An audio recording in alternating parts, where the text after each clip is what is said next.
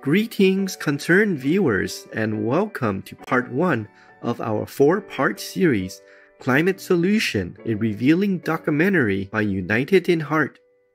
United in Heart is a non-profit organization co-founded in 2018 by Mr. Arvind Paranjpe and his wife, Mrs. Nandini Paranjpe.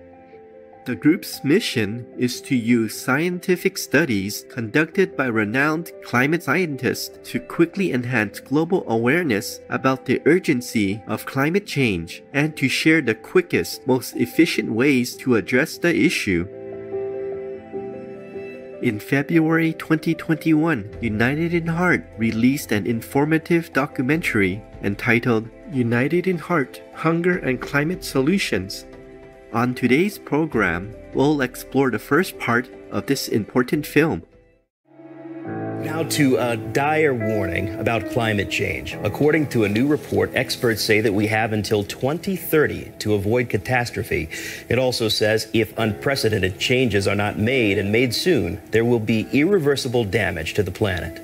The report focuses on what could happen if global temperatures rise by more than 1.5 degrees Celsius or 2.7 degrees Fahrenheit. It would likely mean more erratic weather, dangerous heat waves, rising sea levels, and dying coral reefs. I think scientists are beginning to flap their arms and get excited. But what we also have to do is look at the whole problem, because I think the negotiators now realize there is a problem. But what they don't seem to realize is that they're not proposing solutions that will effectively deal with it.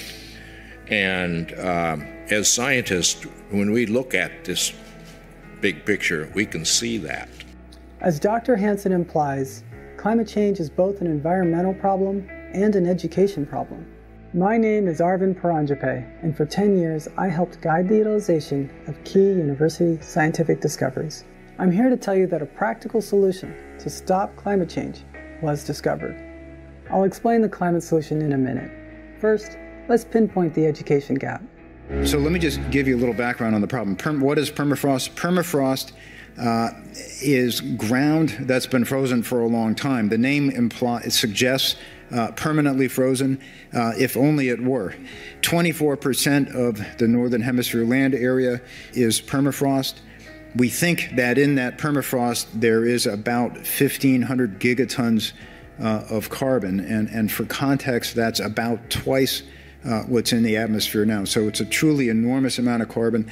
And what's happening is, as the Arctic warms, and I think you all know the Arctic is warming at least twice as fast as the rest of the planet, this previously frozen matter is starting to decay, and as it starts to decay and decompose, it emits greenhouse gases, CO2 and methane, into the atmosphere.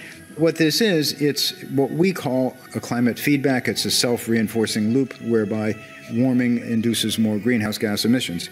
It's absolutely essential that this feedback loop not get going strongly. If it does, there's simply no way to control it. Most people are unaware that global warming may ignite the ice carbon bomb. 1,500 gigatons of carbon is frozen in Arctic land masses. There's even more in the ocean. This is why plus 1.5 degrees Celsius keeps climate scientists up at night. And the more carbon dioxide emissions, the warmer it will get. In 2009, climate scientists published in Nature that the safe zone of carbon dioxide is at or below 350 parts per million in the atmosphere. We soared past the safe zone of 350 parts per million in 1988. We're now at 410 parts per million. Dr. James Hansen is probably the most respected climate scientist. He published that there's an approximate 40-year climate lag between carbon concentration and global warming. So adding 40 years to 1988 brings us to about 2030. 2030 is a year the IPCC projected we'd see plus 1.5 degrees Celsius.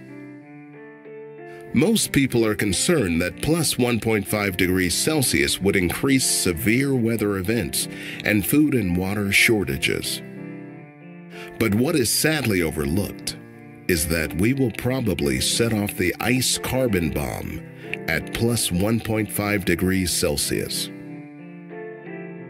Even plus 1 degree centigrade is dangerous, and climate scientists now agree we're already at plus 1. NASA released a time-lapse animation of the disappearing Arctic polar ice cap. In the animation, the whiter the ice, the older and thicker it is. Thick ice sheets prevailed in the 1980s, as indicated by bright white. Here is the polar ice cap 10 years later.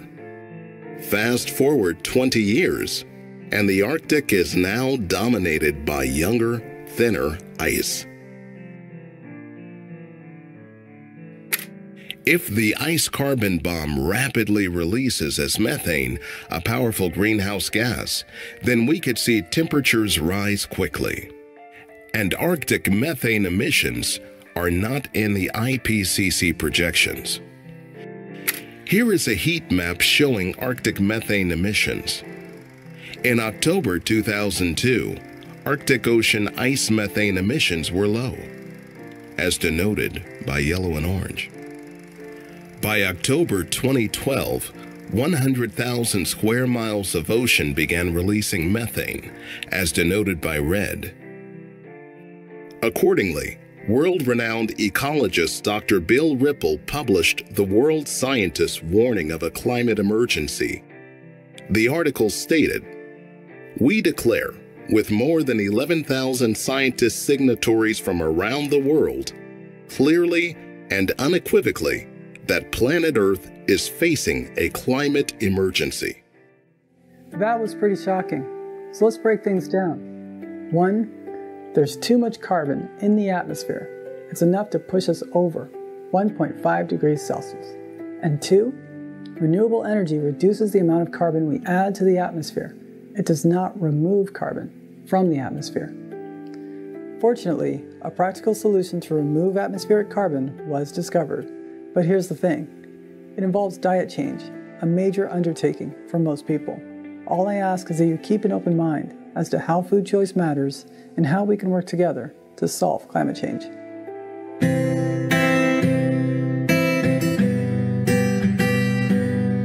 The IPCC explained that there was about 589 gigatons of carbon stored in the atmosphere in the year 1750. From 1750 to 2015, we added 240 gigatons of carbon. The orange bars here represent the carbon we added since 1750. So how do we remove enough carbon out of the atmosphere? The answer is better land use. It's subtle, but makes a world of difference. An IPCC report indicates that 35% of the usable land area of the planet is used to just graze animals. On average, we feed our animals 40 pounds of food for 1 pound of meat. And the animals consume almost 50% of the grain on Earth. So if the world goes vegan, food is plentiful and land is plentiful.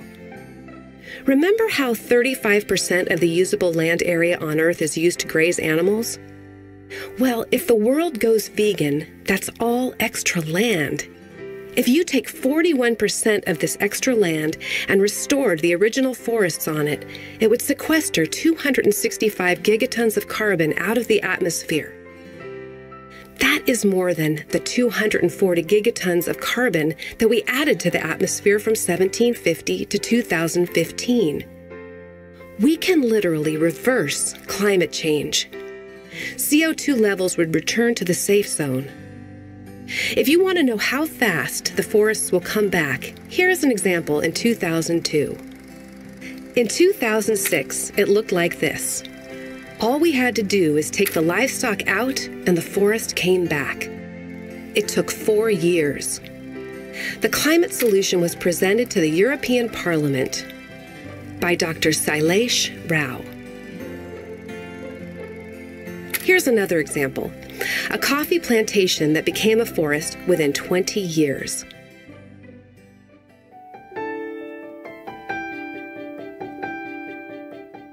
The science is clear. I suggest we set brave goals on food, communication by sharing this documentary with others, and carbon, which includes both carbon emission reductions and donations to plant food forests. The organization Sadhana Forests plants trees to help people establish food security on their own land. Or in other words, we can fundamentally shift how we address world hunger by creating food abundance where it's needed most.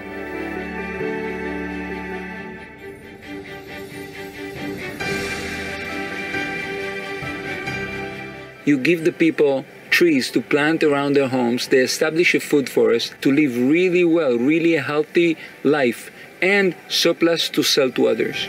We teamed up with Sadhana Forests because their tree survival rates are the best in class in severely degraded land, where food forests improve livelihoods and uplift families.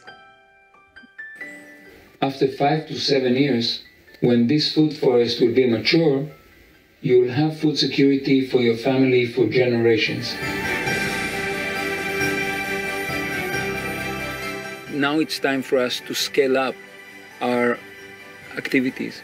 We would love to have a mobile reforestation unit to go and visit village by village and reforest them, give a public training to all the people and give them the trees from the truck and plant them with them, build the tree guards and move on. And we think we could start a huge tree planting movement. And that's our dream, that's our vision. And we are really together in this for the long ride.